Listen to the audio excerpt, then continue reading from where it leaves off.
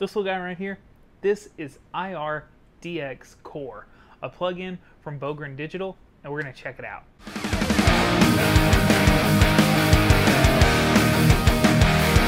What's up everyone, Chris with B- Demos. Thank you so much for joining me, I really appreciate it. If you haven't already, go ahead and do the normal YouTube stuff, subscribe to the channel, like this video, leave me a comment at the end of it, let me know what you thought for sure, because I think this is kind of an interesting one.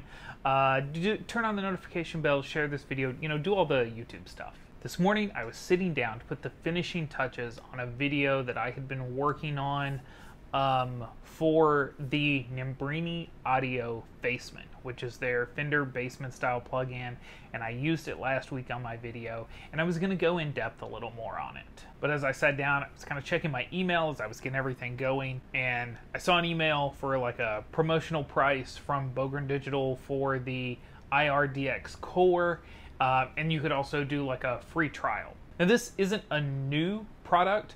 I had kind of seen the videos when it first came out, but I didn't really watch them, like they just kind of showed up in my queue, and I've never really used any of the Bogren Digital stuff before, so I didn't pay them any attention. But it was something about the tagline on this in this email that kind of caught my attention, and I decided I would give it a shot. So we're going to read directly from the website about what IRDX Core is. Breathe life into your guitar amp sims and cabinet impulse responses. That sounds amazing. Simply add IRDX Core after your guitar amp or IR loader plugin and discover the natural movement, the 3D sensation, the slightly jagged edges, and the unpredictability you could previously only obtain by recording an actual guitar cabinet at high volumes with a microphone. That just means it's supposed to make your digital amp sim or even a modeler and your IRs sound more real. Now that's always the thing with the digital stuff, is that people complain that it doesn't really sound real, and they complain that what you lose is the feel. And I think that's kind of what this is aimed at putting back into your signal path. So this is basically meant to kind of emulate that feeling that you get of placing a microphone in front of a moving speaker and adding that extra, I guess, kind of sensation to your tone. So, hey, like I said, I was working on another video, but I thought, you know what, that can wait. I want to give this a shot. So I downloaded the free trial, and we're going to take a look at it. Now I did this a little differently than I normally do with plugins. I didn't spend time like getting to know it. There really isn't that much to it. I downloaded it. I made sure that once I threw it in my DAW, everything worked the way it should.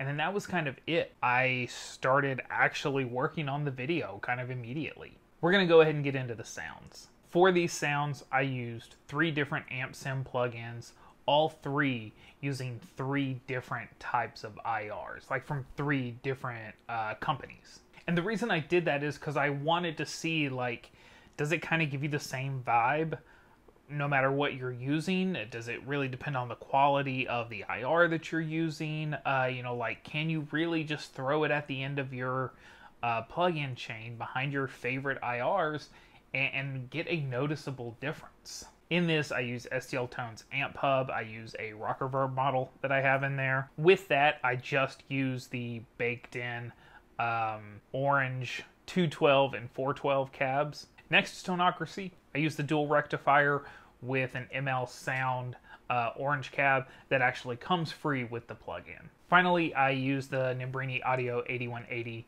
which is a PV50 150. This is a really new one to me. I also got the trial version of it this morning just to see if I like it. Setting up for this video was kind of the first time I've ever used it. I paired it with an Own Hammer Rectifier 412. And then at the end, I kind of wanted to see how it would react to something like a fuzz pedal. So I used that Faceman from Nembrini, the Fender Bassman, with 2 Atlas 612 cabs, just like I used last week, and I throw the Fuzz Imp Cinder V in front of it. This is like a super duper muff that does everything from light drive to super blown out fuzz sounds. You'll hear me play the plug-in without IRDX. Then I'll turn it on, calibrate it, because you have to calibrate it for each plug-in, and then kind of bounce back and forth between having it on and having it off. Let me know what you guys think. I'm really, really curious.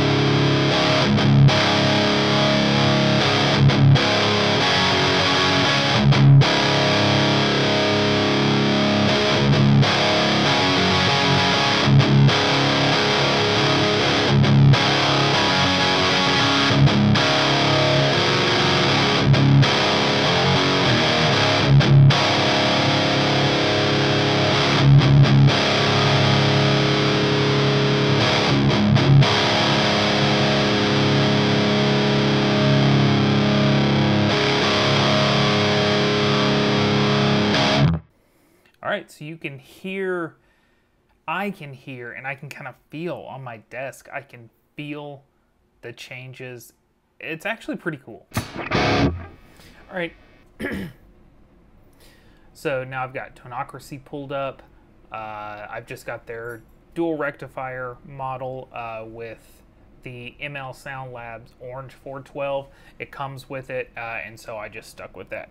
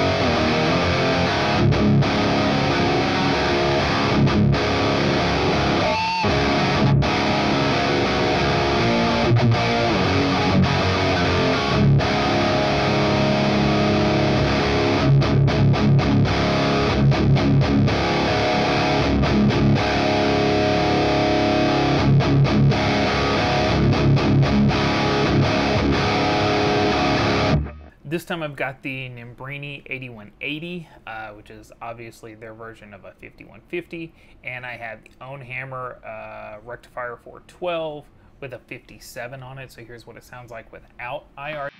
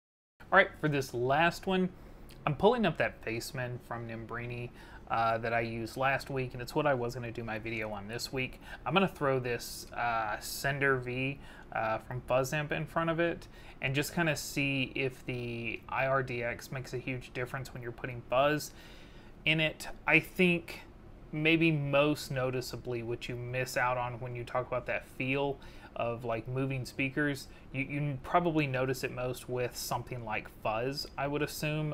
So we're gonna test that out. We're gonna see if that's the way it is. So here's clean tone.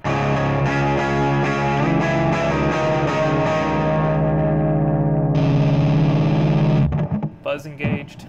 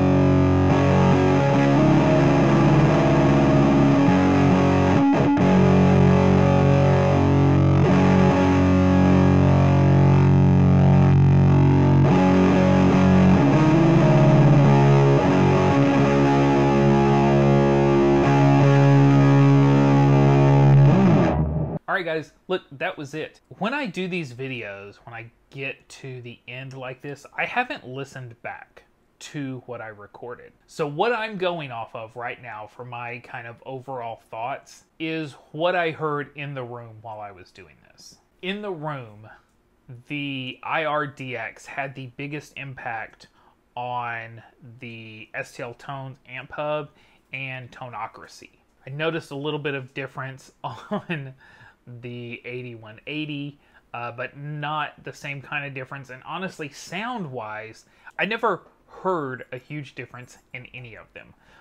It seemed like maybe it would add a little more top end to them, not in a bad way, maybe like a little more top end clarity, which kind of wasn't really what I was expecting. But sitting in front of it, sitting in front of my monitors and playing, I did feel a difference. I could feel a difference in the way the table was vibrating. It was really, really cool, and I hope that that comes across in the audio, because No, it isn't a huge difference maker, but it is something that I think, especially if you record a whole lot, I think it's something that can really liven up the mix. Look, I thought this was pretty cool. It didn't have, like I said, it didn't have a massive impact, and I don't know that it's something that I would use all the time. But it was really interesting to click it on and physically feel a difference in the way the speakers were reacting to the sound. That was kind of surprising. I didn't expect that. All right, look, that's it. I hope you guys enjoyed this. I hope you got something from it. Please let me know what you think of this. If you've used it, if I need to spend more time with it, let me know. I thought it was, like I said, I thought it was interesting. But it just, like, the biggest difference was kind of feel in the room, at least from what I could hear. So listen, everybody, have an amazing week. I'll see you later.